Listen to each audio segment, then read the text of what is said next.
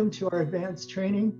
I'm Lynn Wild, the Vice President and Program Chair of our Master Gardener Group. Our title today is Simplify Your Life with Low Maintenance Succulents and Houseplants. And it's my pleasure to introduce Sandy Gibson, and she shares that she was raised by two horticulturalists and they were never inside. She was always out in the garden, helping them plant and water. She went to school for something completely different and ended up working at a nursery while in college and never left the industry. She can just say that it's in her veins, and after working over 10 years in the industry, she still loves it. So Sandy, it's all yours. All right. Hi, everybody. I hope you can hear me well. I'm glad to be here in hopes to teach you guys something new about houseplants. It's been a wild ride for the last year and a half during COVID. Lots of people getting into houseplants more than ever. We were so busy at the garden center, just selling. I mean, I have not had a day off, I feel like, in the last 2 years because, you know, everybody's staying at home. They have nothing to do. And they're like, hey, why don't we get some houseplants and try this? So, of course, there's more to that story because, oh my gosh, it's really grown even online, you know, through people talking about plants and plant groups and selling plants on Facebook Market. So, you know, if you're really good at this, you can make a living somehow or just make some extra money on the side because people are propagating stuff, selling stuff, and it's pretty crazy. It's hard to explain. But anyways, we're just going to go through, you know, all the houseplants that I brought today. I brought a pretty good selection, and I'm going to start with all the low light plants. So we're going to kind of go section by section, low light plants first, and then you guys can ask questions after, you know, that section of plants. So first plant I'm talking about is this gorgeous aglaonemia or Chinese evergreen. This plant's been around for a while. This one's got some really pretty colorful leaves. You know, aglaonemias, Chinese evergreen, have been mainly office plant for, gosh, 10, 20, 30 years. People have seen these with more silver foliage or green and silver foliage. But, you know, now as time rolls on, they've got lots of newer varieties with more white variegation, pink variegation, red variegations. And to me, I think probably one of the most low maintenance plants there is can go really dry in between waterings. And, you know, to keep the color, obviously need a little more light than most Chinese evergreens if you're going to get one with pink or red or white. But just a super easy keeper and good one to try. So aglaonemia, starting with the A's, and we're going to move on. Another plant that is very, very common, I know, and this one actually has a price tag on it. This is actually a ZZ plant. So we went from A to Z already, but I've got more to show you. This is a ZZ plant, but this is a unique one. This one's called ZZ Zenzi because it's a dwarf variety of ZZ plant. So a lot of times when people come into the garden center and they say, I want a plant for no light, which, you know, we all know no plant likes no light. Every plant wants to see the sun a little bit because, you know, those are the two things that plants thrive on, sun and water. So usually I tell people, well, you know, there's plants that'll survive in that sort of bathroom with no window, but they're not going to thrive. So, you know, difference between surviving and thriving. ZZ plant is a plant that will actually survive in no light whatsoever. It's probably one of the only. Lots of different varieties of Sansevieria. I actually planted this morning and dropped it on my way into the car. So, you know, it's got some really fun rock on the top, nice long planter that maybe you could put on a windowsill or in the middle of a table. And I even stuck some nice little geodes in there. You can't really tell. But this one's called Sansevieria starfish. And I know you guys can't super see it when I set it down, but it's just a really unique, fun plant. My mom got one of these not too long ago because she's like, I really want something that's in the middle of my room, doesn't get, direct sun. And I said, well, Mom, try this Sansevieria starfish out. And she said, oh my gosh, this is just the coolest plant I've ever had. So, a lot of times when people say, oh, I don't like mother-in-law's tongue, I don't really want one of those, I always like to say, okay, listen, they're NASA's #1 air cleansing plant. They can take every single toxin out of the air, more than any other plant does. You can water them once a month, just like the ZZ plant that I showed you. And I mean, there's so many different varieties. So you have your mindset on this one type of mother-in-law's tongue, and I don't really like it. I've seen them a million times. Well, there's a lot more varieties out there than just the usual. So Sansevieria starfish is one of my favorites. I think I have another one over here real quick that I'm gonna grab. This one here. It's so tiny, cute. Oh my gosh, so cute. Could go in a windowsill, grow super slow. You could pot it in a pot and it could stay in that pot for a number of years. And this one's called Samurai. Really pokey ends of the leaves, but I mean, it's just different. Not something that you would think of as a low light house plant. So, I know you guys wanted to know a little bit about some pet-friendly plants too.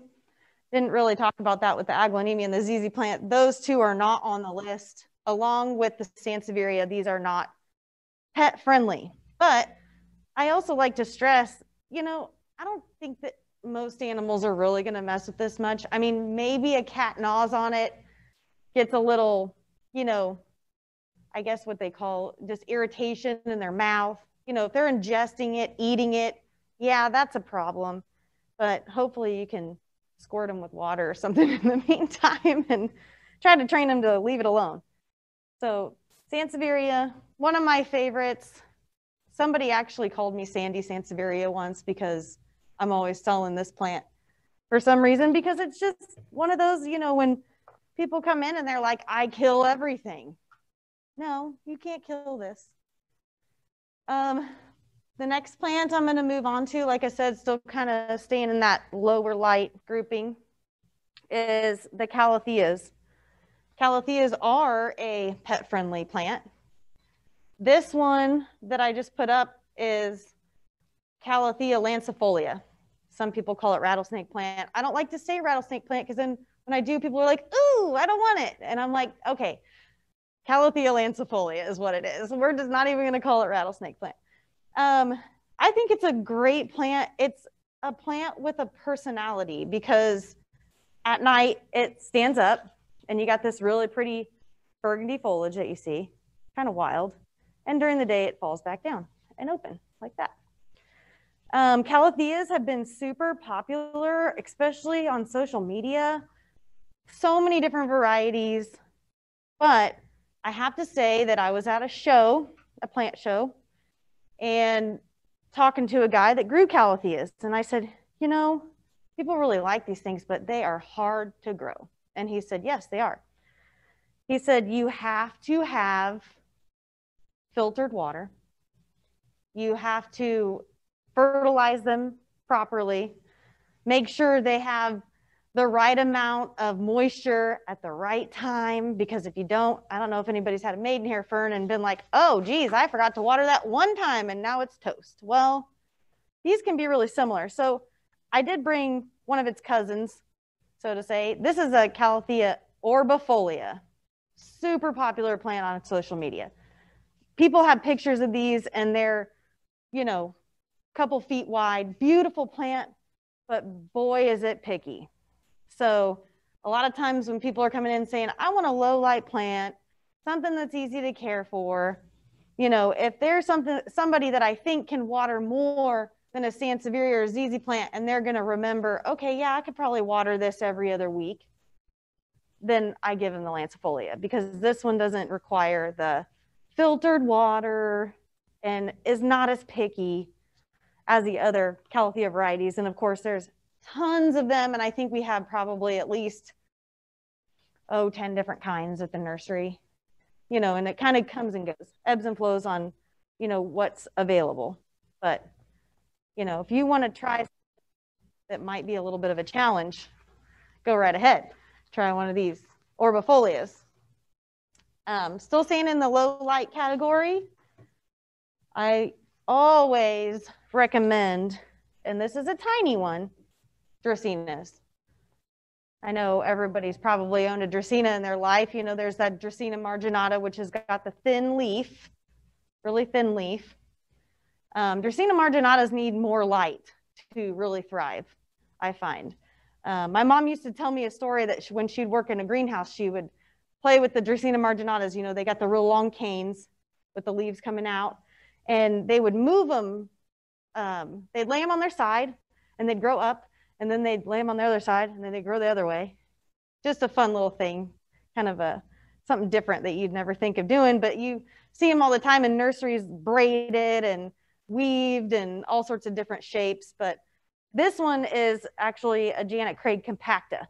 So, a lot of times people are coming in, I need something tall for the corner of a room, not a lot of light, Dracaenas, because we get them 3 foot, 4 foot, 5 foot, 6 foot, 7 foot. I mean, whichever height you'd like. Lots of different variations. I like the Janet Craig compacta because it's got a really dark green leaf, green look to it. That's what I'm attracted to. But then we also have some others that have, lemon, lime colors, the limelight. But, they all can do really low light, can go dry in between waterings. Not a plant that is pet friendly, but I feel like majority of the time animals don't really mess with them. The canes, if you get a really tall one, the canes are so high and then the foliage is at the top. Nothing can really get to them. But, this is just a little tabletop guy. They grow super slow along with ZZ plant, Sansevieria. Majority of these plants just grow really slow, not going to outgrow your space super quickly. Can go dry in between waterings, just like the ZZ plant and the Sansevieria can also. Okay, I'm going to move on to something that is really, really popular right now, which is one of the first houseplants I ever owned when I started working at Family Tree, which was 15 years ago. Gosh. It's the Swiss cheese plant, or, there's a couple names that. There's a Monstera deliciosa, which is also a Swiss cheese plant, but this is the Monstera addisoni. Has the nice holes in the leaves, grows very similar to a pothos or a philodendron. Super cute, really popular right now. Like I said, everybody's into these funky different plants, like with the holes in the leaves, which I think is really, really neat. And another thing that's super popular right now is, and this is why I wanted to bring this, is just putting things on a pole. So anything that is an aroid, which most philodendrons fall into that category, where they have those aerial roots that come up, and I don't know if you can see them in here, but here's actually a root that is attaching to the pole. Kind of cool. So, I mean, really neat if you can get one of these things growing in your corner and get it really tall, and just a different way of seeing it grow instead of seeing it trail everywhere or attached to a wall like we used to see people do. One of my favorites, like I said, one of the very first houseplants I ever owned. It thrived in my apartment above my cabinets in my kitchen for months with very, very indirect light. I didn't bring many pothos and philodendron, but this is another one that's super popular right now. This one is it's a philodendron micin. So kind of a dark, shiny leaf to it. Philodendron micin. A lot of times I like to explain that there is a difference between philodendron and pothos. They are two different plants. A lot of times you can tell that the philodendron have a little bit more of a heart-shaped leaf than the pothos, but they're completely two different plants that grow similar, easy keepers. and super popular right now. People can propagate these easily, take the vines, start them in water, give them to your friends, family, whatever you want to do for Christmas. But yeah, I mean, just really versatile plants. I also brought another type of philodendron, since philodendrons are super popular right now. Oh my gosh, people are just going crazy over these things. And all the years that I've worked in the nursery, I never really thought that philodendrons would get this popular again. People always say, ew, philodendron, it's just a philodendron. Well, now people are just like all into just all the different varieties and different kinds. As I don't know, most of us know about the pink princess. Everybody's going crazy over this pink princess, right? So there used to be a philodendron called pink, well, there still is a philodendron called pink princess, and it has dark leaves with pink variegation. Well, it's really popular and it's going for a lot of money online right now. We're going to get some. We've had some here and there, but I always like to tell people a funny story. I started at Family Tree a long time ago. You know, we're selling this plant and nobody wanted it. Nobody wanted it. We would buy them, we would mark them down, couldn't get rid of them. And now everybody wants them. And they're so rare because all the growers decided, hey, we're not making money off this plant. We're moving on to the next best thing. We got to make money. We're going to sell crotons like crazy and make money, and things that are, you know, just little more of a easy seller, I guess you would say. But I just think it's funny how, you know, things come back around and are popular again, and it's pretty neat. So this is a philodendron red emperor or imperial. And it's another one that's got the aerial roots. I know you probably can't see them, but definitely a prime candidate for growing up a nice pole in your corner. So lots of philodendrons, lots of pothos, options for lower light. Obviously, I say lower light, and I always tell people, even though it's lower light, doesn't mean that it doesn't want no light. Still wants some light, bright and direct. But majority of philodendrons and pothos are not pet friendly. So don't want your furry friends or reptiles munching on any of those. Moving on though, I have to say that this ponytail palm, pretty common. I'm sure most of you know about the ponytail palm. One of my favorite plants, pet friendly. Your cat would love to play with this and probably eat it and chew on it and on it, all of that. I always like to bring the ponytail palm up because, man, I can really neglect this plant at my house. It is tough. It's really a slow grower, but man, when you see them, when they get big and you see that big trunk on them, elephant foot is another name, it's cool. I think it's a cool plant. Mine just kind of sits in the east window. It's not directly in the sun. I barely ever water it, and it does fine. Water it like every 2-3 weeks. Does great. Pet friendly. Ponytail palm. It's a cute one. It's a nice looking one. And we got even smaller than this at the nursery that are nice little tabletop plant. Just makes me happy. So I think when it comes to low light things, that is about it. I do like to bring up the bromeliads. I know a lot of people know about bromeliads, but I like to touch on them just because I think they're kind of underrated. I did do a little article on bromeliads in the Casey Gardner not too long ago. They're just super durable and beautiful. People spend money on bouquets of flowers. Why wouldn't you spend money on a bromeliad to have a little pop of color in your house? And you can let them go dry. You can kind of set them anywhere. You know, if they fade, you trim the bloom off. They'll have pups that you can propagate. Of course, those take a while to rebloom, but you know, if you are in the mood for an experiment, you can try and get them to rebloom again, the babies anyway. But the main plant won't ever reflower. Good plant. In that same family, I know that a lot of people probably know about Tillandsias, but in that same family of bromeliads, I had to bring him. You can't really see him when I set him down, but I just thought this was so cool as a little astronaut pot. And I stuck a little air plant in his head, and of course brought other Tillandsias here, ones that have been tinted with some color, which I don't mind. Some people do. But, you know, these guys you can just toss in a sink of water, let them soak for about an hour, and then set them wherever you want. I've got them setting up in my kitchen window, but they can also do some lower light, lots of different kinds. Ionanthus, little guys. I don't know if you guys can see those very well, but they're a lot of fun. And one of my favorites, and these things can get much larger, is the largest Tillandsia ever, the Xerographica. But this is just a seedling, so it can grow. I think I've had one about this big around, but super cool.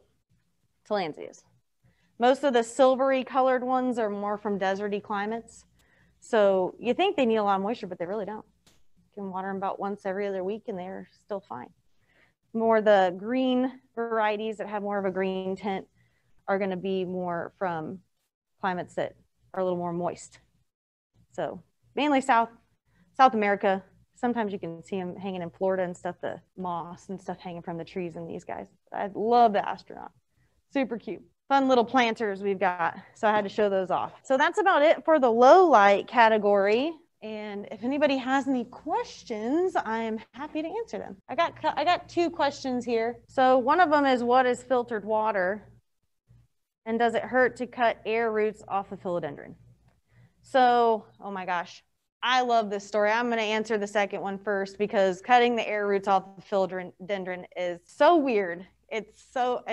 I don't even know. I get so nervous about this subject because when I was working at Family Tree a long time ago, I mean, when I first started, we had this huge split leaf philodendron in the corner. I don't know if anybody's ever saw it. I don't know if you remember it, but the roots would come down from the pot, go down the stand, and go down into the drain. It was trying to find water. It was creepy. It was so creepy. And I would rip them up and I'd cut them off, and it never hurt it at all. It just kept continuing to thrive. I mean, probably tried to grow a root elsewhere. But I think if you're not trimming all of them off, the plant is completely fine. If you, trim one here and there, no big deal. But man, those big split leaf philodendrons where the leaves can get, a couple feet long, man, those air roots are crazy. And of course, when you go to Florida and certain places, you can see them climbing up trees and stuff, and it's pretty neat. On the filtered water question, so a lot of times when people are coming in and we're kind of explaining, hey, like these plants like filtered water, they say, okay, so I could use distilled water. Yeah, you can use distilled water. You can use reverse osmosis water. You can, definitely use any kind of bottled water, and that's fine. Every once in a while, I'll just boil water, let it sit back to room temperature, use that. And, other than that, that's about it. You just don't want to use anything where you've got like a softener with salt or I guess it's magnesium. Some of those house plants can really build up a toxicity to the salt when it builds in the soil. That's when you get the edge browning and certain things. And especially on, like I was saying, the calathea, you'll notice that if you're watering this with tap water over a long period of time, you'll start to see the edges browning. And it could be from the chlorine and also the salt content in our water. We all know that we've got a ton of, that because it builds up on the pots and everything, and you can see it. So, every plant could use filtered water. It's just that certain ones are going to be a little more sensitive to it than others. Peace lilies are another one. They'll get the ends of it browning. Is the mother-in-law's tongue a dwarf, or does it grow large? So the mother-in-law tongue that I had here, this one, the starfish, it will grow pretty big. It's not going to get huge, but I've seen them double in size, these guys. They can get pretty big. So the samurais, I have not seen them much bigger than about this. So once it gets that big, that's when they start to have babies, and they're done. They're about at their max potential. That's the end of the questions. For the low light plants, we're going to move on to the different, we'll say medium light. I have to stress that I would think that majority of like the philodendrons and aglaonemias with the color, I would kind of consider a little more medium too, because like I was saying, with some of the things with more color, I always tell people, you know, they're going to require more light if you want to keep that color. If you give them low light, they're going to tend to grow out and be more green. So pothos and philodendron, prime examples. You get a pothos that's, say, marble queen or a golden or a pearls and jade with the variegation. If you want that high variegation, you got to give them more light. So, you know, difference between surviving and thriving there again. So we're going to move on to more like the medium. We'll just kind of say medium to high light, and I'll kind of go from medium to high, if that works. I'm going to start with this little guy here. He is a peperomia. Peperomias have also been another plant that have been, you know, gaining more popularity recently. This is a peperomia frost, fun little flowers on it. Peperomia frost, and I also have a peperomia hope, which is a trailer and is also really popular, but it'll trail and it feels, both of them feel very succulent-y. I don't know if anybody's ever had peperomias, but very similar to a succulent, like to go dry like a succulent. You can water them every couple of weeks, make sure that the soil is dry, because if you don't, they can rot really easily. So peperomias, kind of fun, unique flowers, all sorts of different colors and textures. Ripple peperomias are probably one of the most common, and you'll see the nice ripples in the leaves. This one has it, but there's some more that have a little bit more ripple. Actually, I think I brought another one that yep, I did. Brought a couple different kinds. This one's real popular too, the peperomia watermelon. Obviously, everybody can tell it looks like watermelon, but you know, just like I said, another plant that has been gaining popularity over the last couple years, and is just fun and different, and you can really easily propagate these things from a leaf, which I think is kind of cool. Sometimes you'll even see them when we get them in the pot, in these pots, you'll see one leaf stuck down in the soil where they've started it.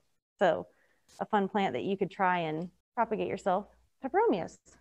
Peperomias, I do not believe are pet safe, but I do have a list. Oh, nope, they are. They're on the list. I made this list quite a while ago, so I can't remember everything that's on it sometimes, but peperomias. Another thing that is on the list are Hoyas. And I don't know if many people have seen the Hoya linearis, but very long, skinny leaves. I just think this is so neat. I don't think anybody's ever seen a Hoya like this. Does most people have ever had a Hoya? Okay, so Hoyas, usually, a lot of times people remember the Hindu rope. It's a really curly Hoya that trails. All the varieties get different flowers, but usually a star-shaped flower and very scented. But lots of different varieties of these gaining popularity again. I mean, I didn't know anything about this plant until a year ago. I've been doing houseplants for 15 years.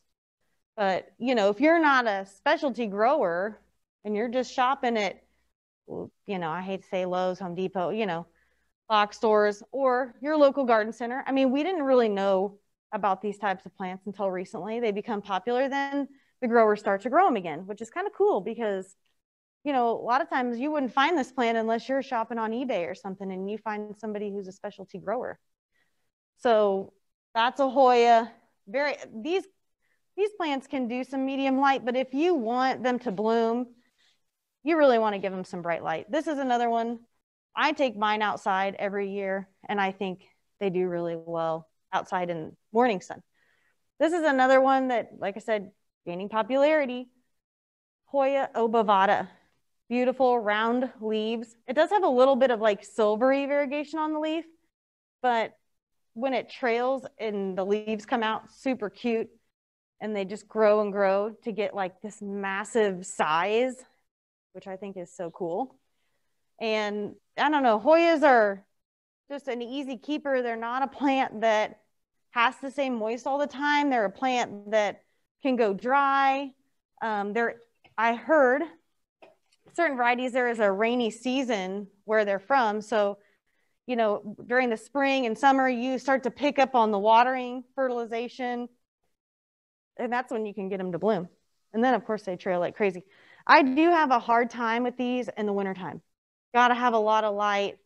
You know, recently we've gotten a lot better about having options on plant lights for indoors. Of course, I hate telling people go to Amazon, but man, do they have an amazing selection of houseplant lights that you can clip and do all sorts of things with. And I also brought, because I knew you guys were interested in pet friendly, and I feel like this is a plant that is definitely not a popular one. This is like, I don't want to say the redheaded stepchild of plants, but this poor guy, this false Aurelia, which I think is a really neat plant, fun foliage. It's just different and can go dry and can be a medium lighter, you know, and it's just beautiful as it grows. It can get, you know, 4 or 5 foot tall, super bushy, and it's just something fun and different. Aureolias can be picky, but this one's not really Aurelia. I can even pronounce the botanical name, but you know, everybody can write this down, false Aurelia, look up the botanical name and have fun learning how to pronounce it, because it's not one of the easiest ones, I can tell you that. So brought the Aurelia. I think it's a super cute guy. You know, we're just going to keep going because I got lots of plants to show you guys. This is fun. I did bring a fern because it's on the plant safe list, or the pet friendly list. And this one is basically like a wax, they call it wax leaf fern. So sometimes you see this in floral arrangements, feels fake. So ferns are notorious for air cleansing. They're also just super great non-toxic plant. If you do let this fern go dry, this one's not going to crisp up on you super fast. It's one that can actually go a little on the drier side. But we carry so many different types of ferns for indoors. Anywhere you go, you know, you can find a good selection of maidenhairs, you know, staghorns, which I did bring a staghorn, all sorts of different kinds, and you can use them in so many different ways. I like to show people the staghorns on the plaques because I think this is one of my favorites. So most ferns do, I think it's kind of like contrary to, you know, everybody's belief that ferns don't need a lot of light, because I find that when you do give them some medium to bright, they do a lot better. So, you know, sometimes people will come in and they say, oh, I need something for low light, maybe like a fern. And I'm like, yeah, you know, ferns just aren't the greatest for low light. They really thrive a lot better if they have more light.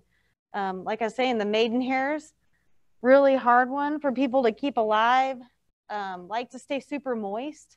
But I think a lot of times people just aren't giving them enough light to survive. And I think if they gave them a little more light, even stuck them in a shaded combo outside with your impatiens, begonias, coleus, like that, stuff like that. If you have a lot of shade, they add a really fun texture. And then you can rip them out, bring them inside for the wintertime, try to overwinter them. Why not? Staghorn, though, I do like to tell people that this is like one of my favorite plants. I think it's so cool. I don't know if anybody had ever been down to David Bird's orchid caves before that unfortunate event happened, but he used to have massive ones on the walls. So cool. You know, when you go to Florida, sometimes every once in a while, you'll see this plant hanging in somebody's tree outside, and it's just, you know, 10 feet wide in a basket there's multiple, and it's just so cool. This is actually a plant that falls in the epiphyte category along with bromeliads and air plants, the tillandsias. They don't really need soil to survive. They can just attach to something and grow, and pretty dang cool. Plants are neat. So little staghorn plaque that's got the hanger on the back. You know, if you have a really fun bathroom with a window and tile, you know, you could get a 3M hook or, you know, and stick it to your tile, and you could hang it in your shower. Super fun. But, you know, it's got a little bit of sphagnum down in here and peat moss covered with burlap, and really just want to keep this part moist. It can go dry, surprisingly, pretty dry, won't hurt it. but just a super fun plant. You'll start to see it grow out and attach with the sheath. They'll eventually just overcome the piece of wood and hang out on there. Super fun. Staghorn fern, one of my favorites. I'm gonna move to this fun alocasia dragon scale. Anybody tried alocasia's elephant ears? You know, super popular in your yard, but dang it, people are trying to grow these things inside. I think they're crazy because they love, or spider mites love them, especially indoors. Along with ivy. Did not bring any ivy because I don't believe in putting ivy inside. It gets spider mite. So this is a plant that people are trying to grow inside. This little thing here is in a 4-inch pot, costs $40. So alocasias are becoming super popular. There's more varieties out now than I've ever seen. African face mask was one that was real popular for a while. Still popular, I would think. Really fun, you know, another one to add to a shaded combo outside. And I think they grow really well outside. But I don't know how in the world people are keeping these things alive inside. Surely lots of light and, you know, just keeping a close eye because, man, like I said, ivy, alocasias, certain things, Aurelias, another one, you know, can have a common spider mite issue. And, you know, people a lot of times don't notice that issue until it's too far gone because they're so hard to see. So, you know, I always tell people really examine your plants up, you know, tops and bottoms of leaves every once in a while. If you see ever any speckling to the leaf, any edge yellowing, sometimes that can be caused by spider mites. No fun to get rid of. They multiply so quickly that it's really hard to get a handle on them because it's like every 5 days they can have babies. And gosh, it's, like I said, really hard to get rid of them. So going on to a little bit of the higher light stuff, I brought 2 really popular up and coming plants. The ficus, I know people are really used to the ficus burgundy, the rubber tree. This one's called ficus taniki. Beautiful white variegation. I brought this one because, man, it really caught my eye. All the white on the leaves, super beautiful. And this plant will get taller than me if you let it. But, you know, I always tell people when you get these little one stemmers, and I know it's really hard to cut them, but if you cut them, you can get them to branch out and do a little bit more. Like this guy here, this is another one. This is a ficus golden gem, which is another one that's just kind of up and coming in popularity. Ficus have really grown. You know, fiddly fig were really popular for a long time, and people were just going crazy over fiddly fig because Johanna Gaines was using them in all of her designs inside. And so we were selling fiddly figs like crazy. Well, now people are so into variegated plants that, you know, they're starting to grow some more of these fun variegated ficus, which I'm like, wow, this is neat. So there is another one that's similar to this, the taniki, called Ruby. So a little more pink in the leaves. And then there's a green one that looks really similar to this golden gem, but not like a fiddly fig, called Audrey. And it's kind of got a smaller leaf, really silvery, kind of velvety feeling on the leaf, but lots of new ficus, not just your normal ficus tree sitting in the corner anymore. There's, like I said, different colors, different types that, you know, ficus can be a little picky with moisture. They don't want to go really dry and they don't want to stay really wet. So I always think it's funny. People are saying, oh man, this ficus tree, they're dropping leaves everywhere. Well, we all know once you get it in a spot, don't move it, give it good light, and don't ever move it again because it'll shed, unless you're wanting to put it out on your patio or something for the summertime. But yeah, you can't move them. They can be picky that way, but you know, if they're shedding a lot, I feel like a lot of times people just aren't watering them enough. You know, they're shedding and dropping a bunch of brown crunchy leaves, and probably because they're not getting enough moisture. This guy has a little bit, and the reason I brought it was because it had some browning on the edge. and some browning in the middle of the leaf. I always like to bring people problem children every once in a while so they know when you notice something like that, of course, it's starting at the lower leaves, not at the upper leaves, starting to pull the moisture out of these lower leaves because it got too dry at one point. More than likely, this pot needs to be repotted. And if I make a huge mess all over the floor, you can see the roots at the bottom, and it could probably be repotted into a little bit bigger pot.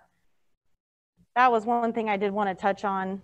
When you go and buy a tropical plant, I always tell people the first thing that you could do is pull the plant out of the pot and look at the roots.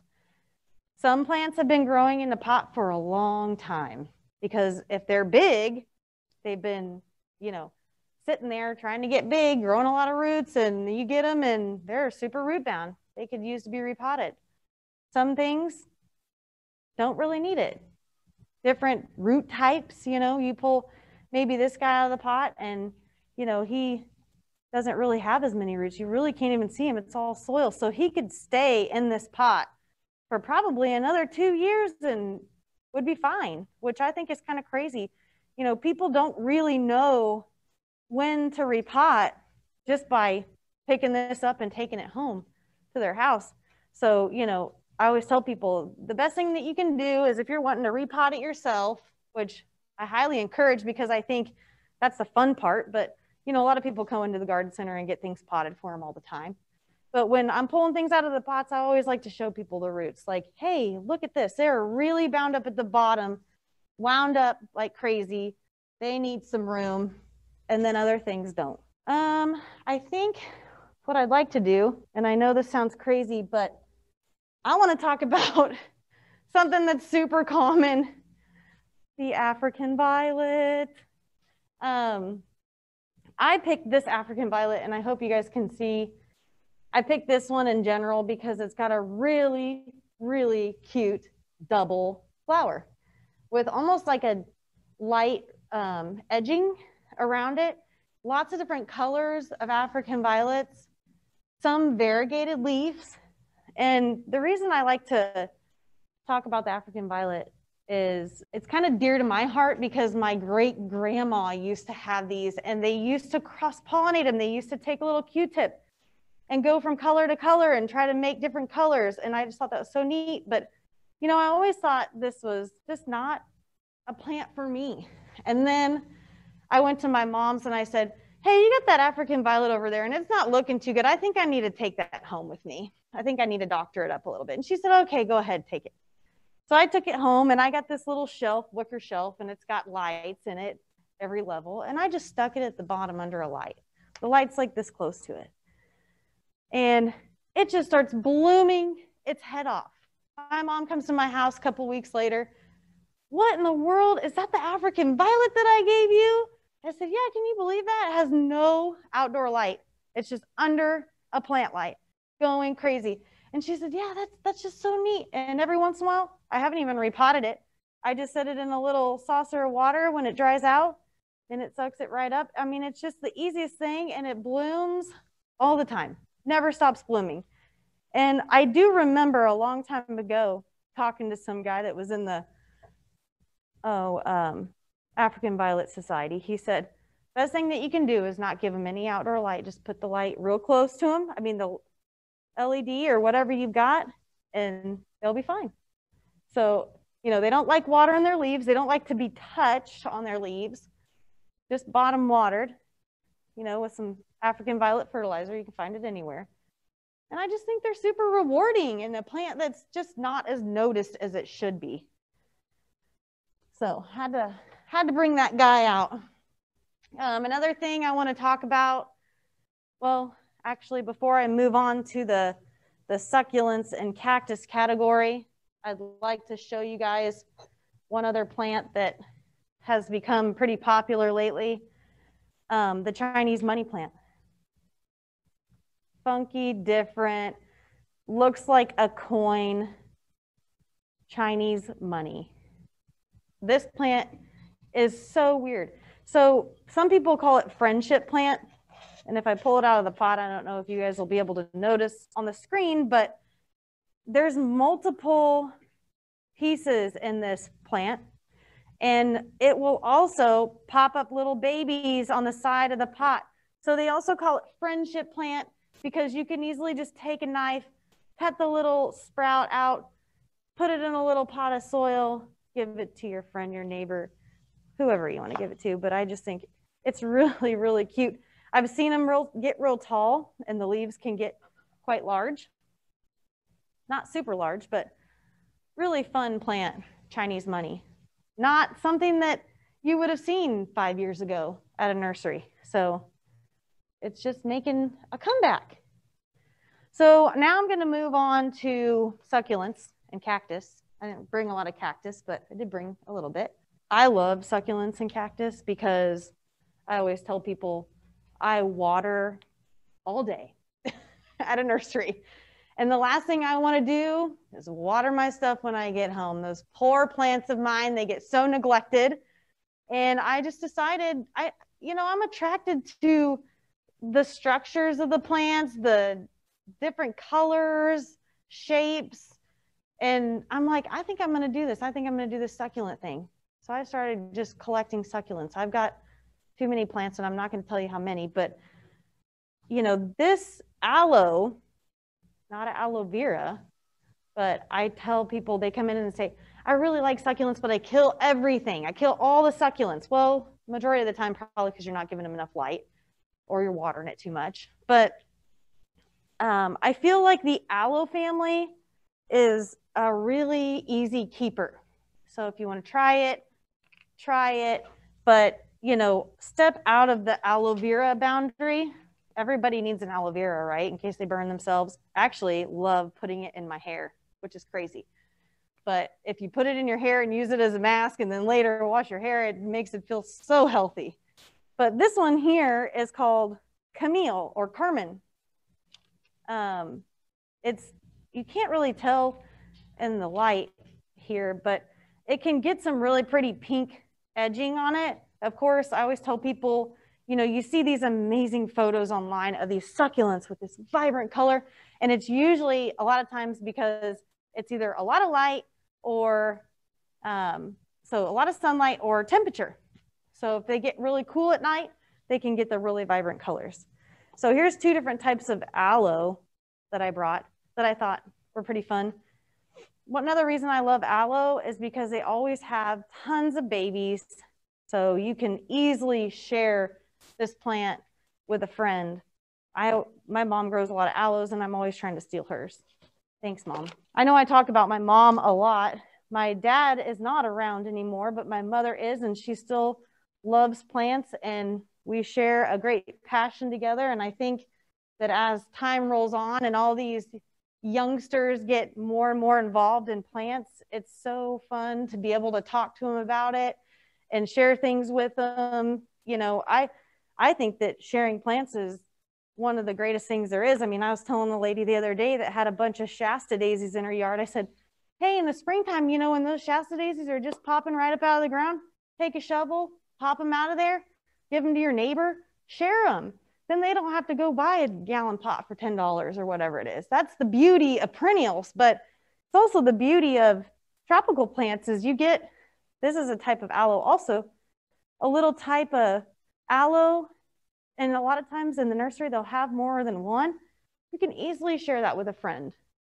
So, you can go with your best friend of the nursery and say, hey, let's try some houseplants and let's try to find some that have more than one in a pot.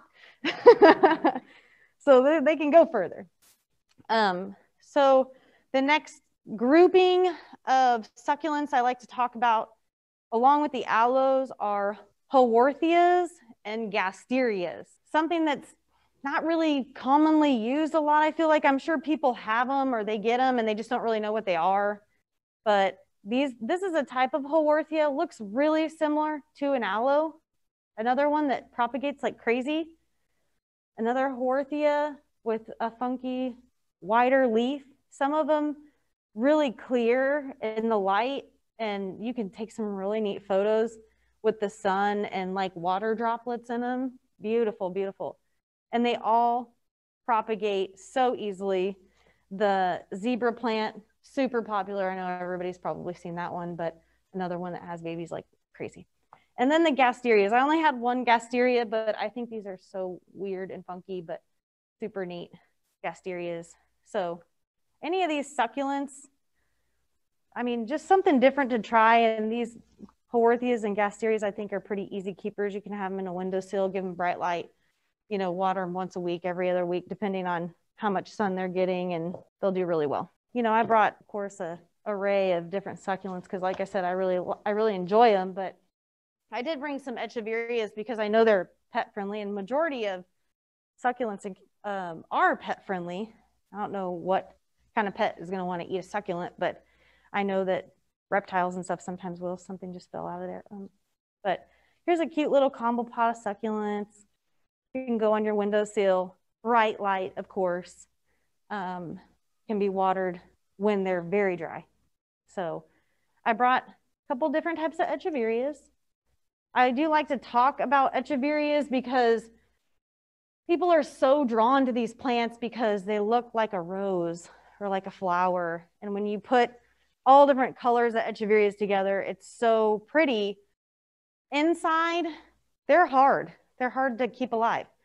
They do, and this is one thing I wanted to talk about and stress, is they have a different growth habit inside than they do outside. And there is a nice picture online of a succulent growth habit of low light and high light. So when you stick this in low light, it's going to grow up and it's going to reach for the light. It's not going to look very good over time. People don't know what to do with them. What do I do with this succulent? It's so tall and it's really, really long. Well, the only thing you're going to be able to do is chop the top off of it and completely restart it. And then you've got this big, long stalk. Well, what are you going to do with it? Throw it away. Because the only thing that's going to happen is eventually it will resprout. So if you want to throw it somewhere in your yard or somewhere where you're not going to really pay much attention to it, it could resprout and have babies. You could propagate those too, but they're not going to look very good. So if you keep them outside, I think they look amazing. They get real big. Some of them I've seen quite large, but if you keep them outside, give them a lot of light, they'll start to have more babies. You can propagate those, but the growth will be completely different and more colorful on the edges if you give them more light. So there's just a nice little combo of different succulents. Fun stuff. I did bring this guy. I just wanted to show them off because I just got these in the other day and I thought they were so fun. And of course, Halloween's coming up as a little skull with an array of succulents in it.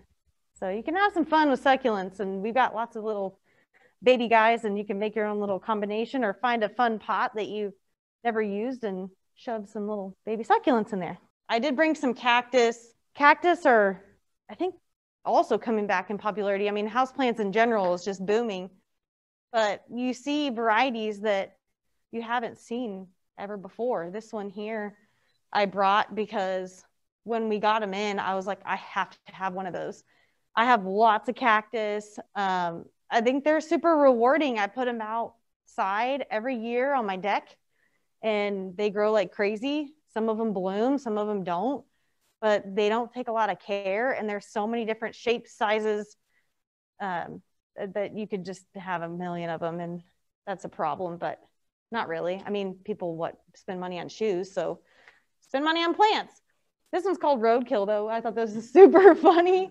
It's completely flat, like it got ran over by a car, but then it's like got the Mickey Mouse ears. It's a Puntia variety. So any of them that have the nice rounded leaves are in a Puntia variety.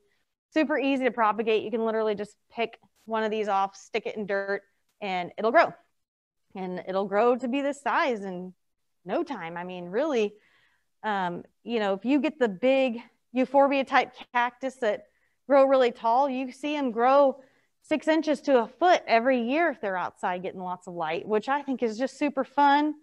And, you know, they don't take a lot of care. Another one that I think is really fun is this one called fishbone. It's a type of epiphyllum. And we've got quite a few types of epiphyllum cactus. It will eventually start to trail, this cactus will, and it will trail really long and get really big, beautiful flowers. And parts of the United States, I think majority California, I know these are really prominent in people's yards and stuff, and they'll get huge and multiple flowers, multiple different colors. So, I mean, I love cactus. We have a night blooming cereus at work that every once in a while we'll shoot off some really cool big white flowers that are, I guess, pollinated by a bat in its natural habitat, but just super fun, different shapes and sizes. Like I said, all my favorite things, especially this guy.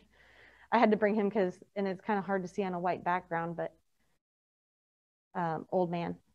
A lot of people know about the old man cactus, but I had to bring him because I just thought he was so cute, his little fluffy hair at the top. But, you know, I always tell people as bright a light as possible with these things in your house. I mean, no north window, east, south, or west, in the window. In the wintertime, ignore it, you know, and other than that, you can water them like once a month. They're outside. Let Mother Nature take care of them majority of the time, and they're fine. So I did bring a couple more things. There's palms are also super, super popular right now, different types of palms. Majority of palms are pet friendly. So, you know, you can have a palm tree outside on your deck or your patio. If you've got a nice big window to bring it into, then you can easily overwinter a lot of palms. They're not going to look that great inside in the wintertime. Some will, some won't. I had a friend that really successfully overwintered a majesty palm, which is something you can buy for $20 in South Window last year. So, you know, you could try a palm. I think the main thing I like to stress to people is, especially when it comes to palms or just any house plant, you're going to have it out on your patio and look like you're living somewhere else, not Kansas, because that's what my back patio looks like, an oasis, because I don't really go many places anymore. Only because of COVID, but I just enjoy my backyard. I love sitting back there, watching the birds and relaxing and having my oasis that I feel like could kind of be Florida, but it's really Kansas. But, you know, you can easily overwinter a lot of this stuff. Just making sure, like I was going to say, is spraying them and treating them before you bring them inside. That's the biggest thing. You don't want to have a bug problem in the middle of winter and have to spray a pesticide in your house. You really want to make sure that that problem is taken care of before it happens. And I've got a couple of products I can show you guys, but I do have a strong love for this plant. So that was one of the reasons I brought it. And I think it's so funny because it's so tiny, but it has the most beautiful flower on it. This is a desert rose. And I started one of these long time ago, and it was about this size. And now it's about this size on the base. And mine had like over 50 blooms on it this year. This plant is so rewarding. In the wintertime, it looks like crap. It drops all of its leaves. It looks like a stem and a trunk, and that's about it. But man, when you put it outside, it's amazing how fast the leaves come back. And if you have it in hot, full sun, it will bloom quickly and a lot of blooms. And so, you know, look this plant up online. This one's called Desert Rose, and see how amazing the trunks can get in Africa. This is where this plant is from. So, you know, I'm really attracted to plants from Africa, not only because they're super neat, but they're just super hardy. Like, oh my gosh, when does it rain in Africa? Barely ever.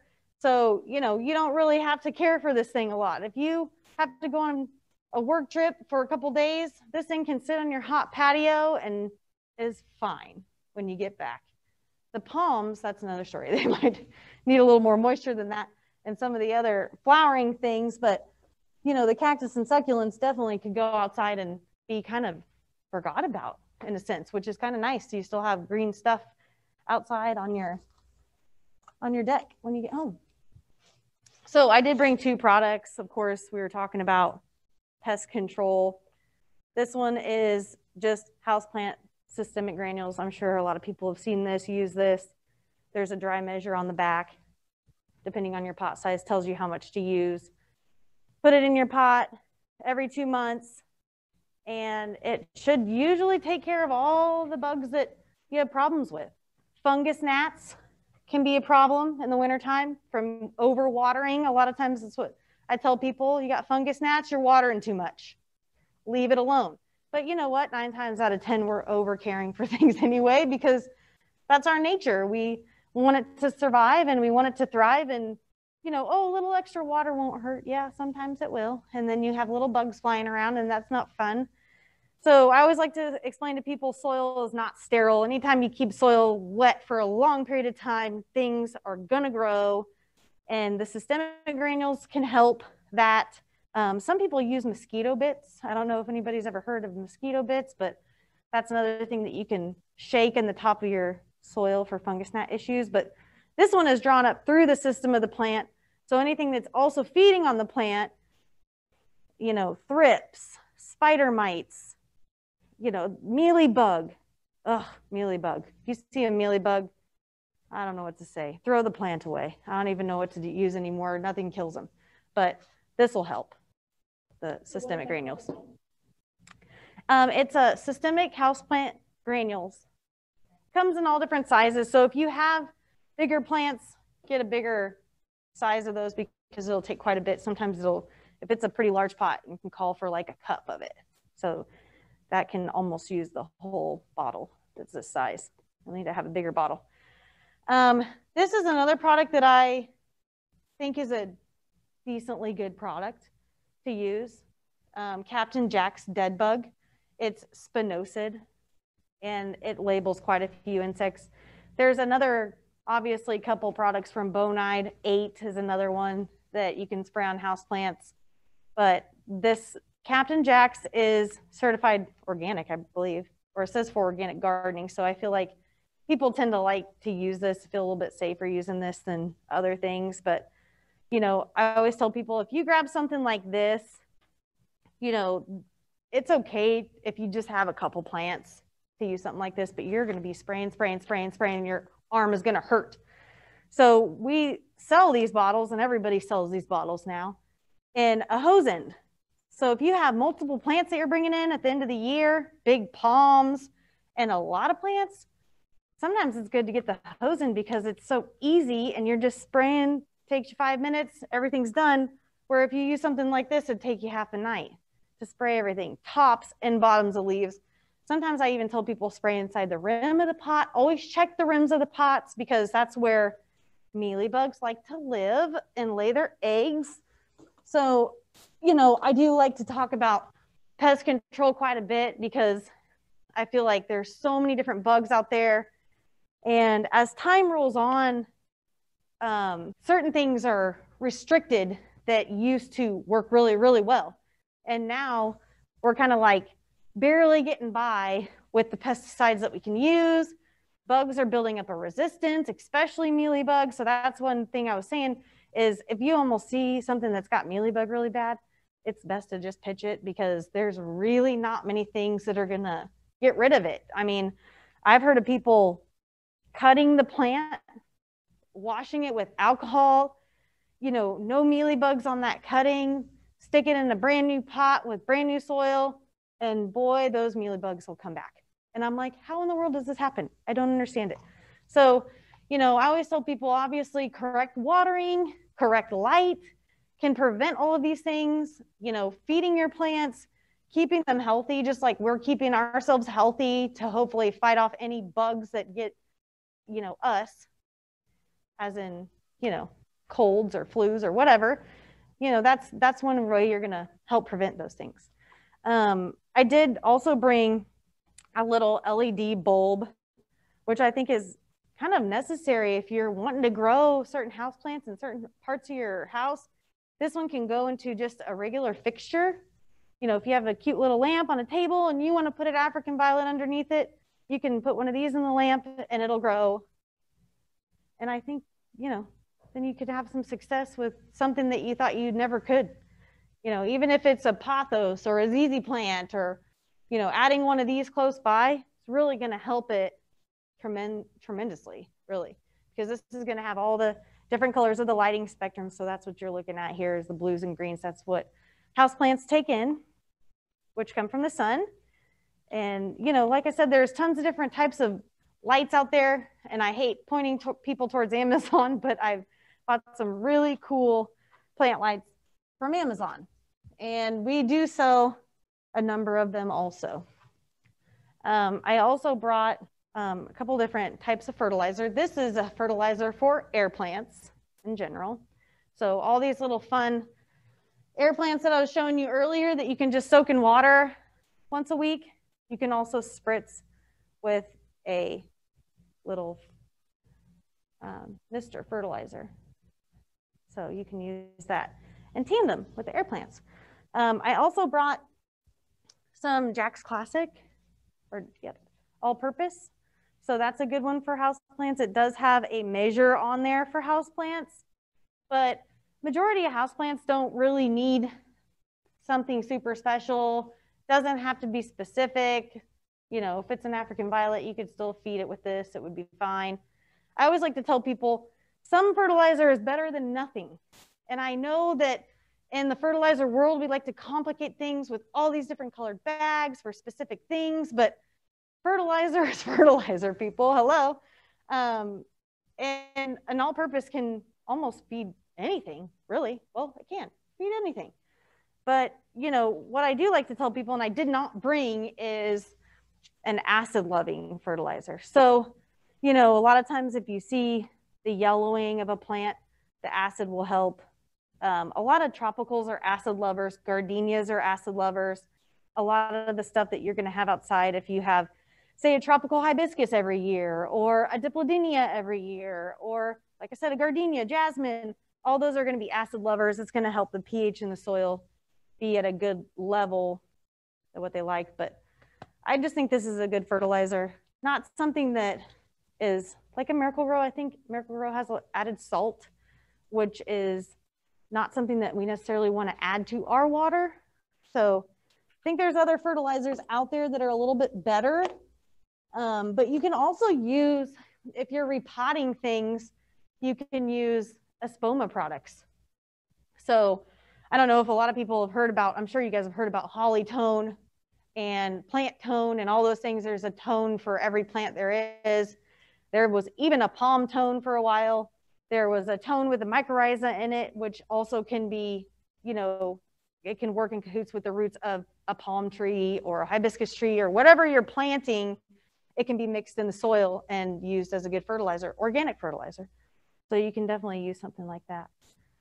Sandy, we have several questions if you'd like. Okay, cool. Yeah, I mean, one last thing before I stop, because I thought, I just got this plant and I thought it was so cool, and I didn't really talk about it until I just saw it. But I had to bring it because we were all going crazy over this plant when it came in. But this is called a string of fish hooks. And I know that people are into like the strings of things, string of turtles, string of hearts, string of pearls, but this is string of fish hooks, and all of those other plants that I just mentioned, anything with string in the name, super popular right now. But I thought this one was gorgeous. Super silvery blue foliage and just a nice looking plant. So yeah, go ahead. Let's do some questions. What is the chemical in your systematic control? Let me look here. I should probably know that off the top of my head. Metacoprid. I knew that. Pretty common. Metacoprid's been around for quite a while. Okay. And the next question, I bought several huge mums last year at a nursery. A week or so later, found they were covered in tiny insects, gnats, ? Could that granular spray product work on those outside? I don't know if I would do the granular on mums. I would probably spray them with something. You know, if it's in the soil, yeah, you could add a systemic in cahoots with whatever you're spraying with, but you really want those bugs that are above ground to come in contact with the pesticide. So if you're, you know, coming into the nursery, you could you could use a couple different things. You could probably get by, depending on what the insect is, you could probably get by with spraying something like Jack's dead bug, Captain Jack's dead bug. But, you know, there's also a lot of other products that we sell. Like I said, depending on what that bug would have been, you know, that'll take care of them. I know that it covers over 100 different types of insects. So a lot of times the 8 will cover majority of things. And like I said, you can get the hose in. So if you've got a lot of mums, hook it up to your hose, spray them all, get them really good, tops and bottoms of leaves, probably take care of those insects pretty easily. Okay, this one's slightly confusing. It's from Harold Walker. What house plant matters? I think the F goes in the next line. Family tree, can one find you for assistance in? Which family tree can you be consulted on house plants? And you're with Suburban. I'm with Suburban. So yeah, I mean, you can find me at Suburban on Prairie Star Parkway in Lenexa, which is right off of K7. But I'm sure, of course, anybody at Family Tree will be able to answer the exact same questions that I can answer in the tropical section. But of course, you know, if you want to come see me, that's fine. That's good. Yeah. That's great. Yeah, any local nursery can provide that kind of consultation. Oh yeah, I mean, I would think so. I mean, majority of the people, yeah, sometimes seem pretty young and not really interested to talk to people. And I've been in the business and been in retail for quite a long time. So there's a lot of people that like to come to me for advice, but you know, you can seek somebody out and I'm sure find somebody that's pretty good. Shoot, they could even find you at Earl May. Right. Then Grace Troy said, I have measured success with rubbing alcohol on a few mealybugs on succulents. Yep. And I overwatered succulents and had those. So right. Yeah, rubbing alcohol works well. I've even, you know, there's a couple recipes online of rubbing alcohol and diluting it a little bit with Dawn dish soap, a couple drops of Dawn dish soap, water, and rubbing alcohol. It is something that will work. You just have to be aware that there are root mealybugs, and there are also mealybugs that can live, like I said, along the rims of the pots. And you got to be really aware of that, because you might think, oh yeah, I got them all. But then, you know, a couple of months down the road, you see some more cottony little things on the leaves and you're like, what the heck? I thought I got all of these things, but they're there still. And, or there's, you know, eggs somewhere that haven't hatched out yet that will eventually. So, you know, there's not a lot of chemicals out there that can penetrate the mealybug's hard shell. So that's a lot of times the reason that they're so, you know, hard to control. But, you know, that recipe with the alcohol, it does work. And I've seen it work, but you got to stay on top of it. And you got to make sure that you're really paying close attention to the plant, you know, tops and bottoms of leaves and every little crevice, because that's where they like to hide. Okay, next question. Can you let the African violet go dry? Yeah, you can. Yeah, you definitely can. And you want to see the top of the soil dry out for sure. I always like to tell people like this. We all know what chocolate looks like, right? I mean, if you don't like chocolate, then I don't trust you. Sorry, that's just the way it goes. But, you know, there's probably other reasons that people can't be trusted. But if you don't like chocolate, that's one of them. So I always like to relate it to chocolate. Majority of plants, of course, like to go dry a little bit further down the pot than others.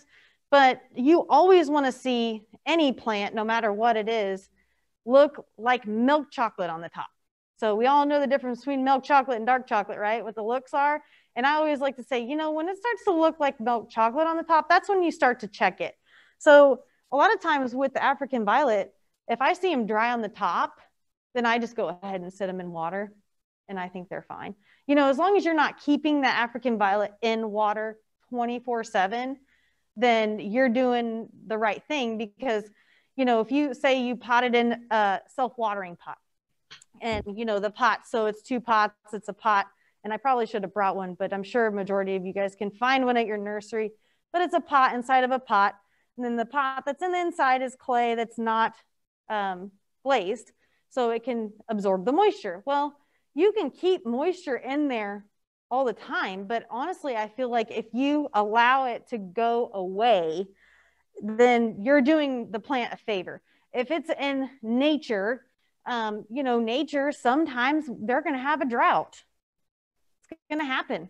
They're going to have to survive in, you know, nature with nobody out there with their watering can watering them.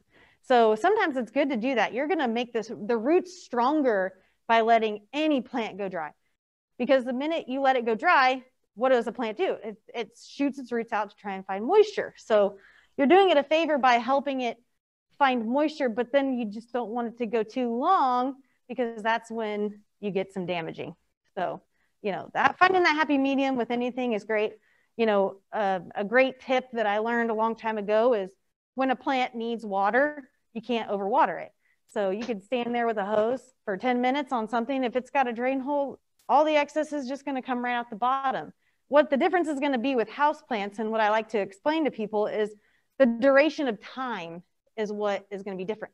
So say I got something that's foliagey versus something that is a cactus. This is going to need water every other week, where the cactus is going to need water once a month. But I'm going to water this calathea and this cactus the same amount, because same size of pot. So whatever can fit in this pot, however much water can fit in this pot, is how much water you can give it. Or you could, like I said, stick it under the sink and let the water drain forever. But as long as you're letting the difference of the duration and time happen, that's what's going to matter. So if it's a more foliagey plant, more frequently. If it's a cactus, less frequently. Does that help? Yes. One more comment about mealybugs. Alcohol on Q-tips will get individual colonies. Just dispose of badly infested plants. Yeah, I think it's best. I mean, sometimes it's hard to let go of things. If it's one plant and it's your grandma's and it's the only plant you've got, and you want to give it away and you want to keep trying to control it, so be it. But just know that if you got multiple, then it can spread. So any other? Well, that concludes our questions. Cool. No questions here, I don't think either. Well, Sandy, that means I did good, right? When there's no questions. Thank you for an excellent presentation. Oh, all right. I hope I did okay. I know this is the first time doing Zoom, and I wish I could smile at you guys, but yeah, this is the way we're protecting everybody. So that's right. Thanks for participating in today's advanced training. So that is all for today. Yay. Thanks, guys. Sure. All right. Woo!